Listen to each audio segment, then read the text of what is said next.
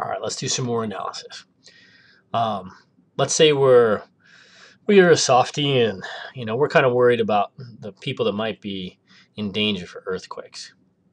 So I grabbed some data from the National Atlas. I got earthquakes from 1564 to 2004 here, and I've got cities and towns. And I want to know which major cities are within a certain distance of some of the major earthquakes that have occurred out there, so I can kind of identify where there might be a risk. So we could use selections just like we did in the previous video of using select by attribute and select by location in order to do that. But this time I want to use some geoprocessing tools. I want to use some overlay tools to do the same thing. Now we're going to start off, talk a little bit about the tools before we actually do the analysis.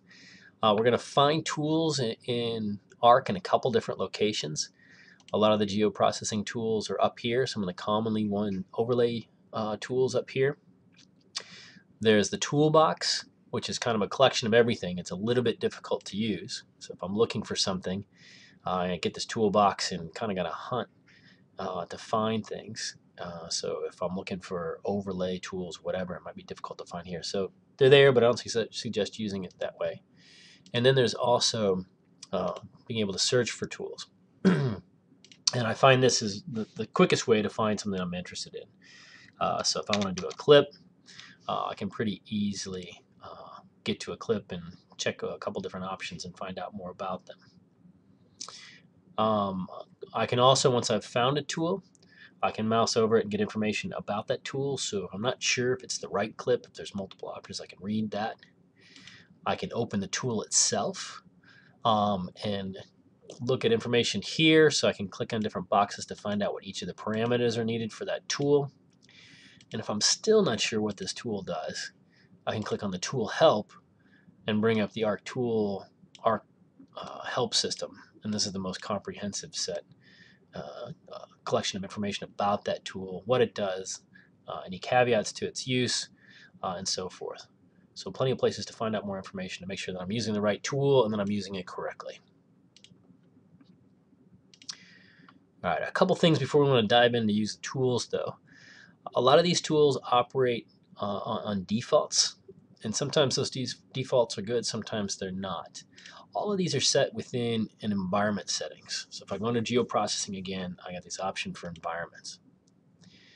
And there are a lot of different things that I can set. A lot of these are particularly important for doing raster analysis. For our vector analysis right now, I'm just going to be looking at one set of parameters that I'm going to set here. And that's the current workspace. So by default, Arc defaults to a home folder and stores things in a default geodatabase. And I want to switch that. I'm going to be using mostly shapefiles for this. And this is the folder that I want to use both as my current workspace and my Scratch workspace.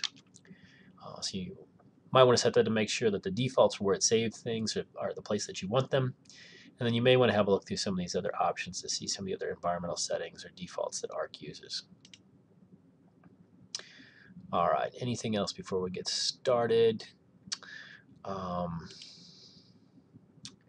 Once you use a tool and it gives you an error and you're not quite sure what's going on, you may want to look at this results area. This kind of keeps a running list of the different tools you've run and what the results of those are. So we may look at that in a moment once we finish a tool. All right, let's get cranking. So on the next video, we'll actually use some of those tools.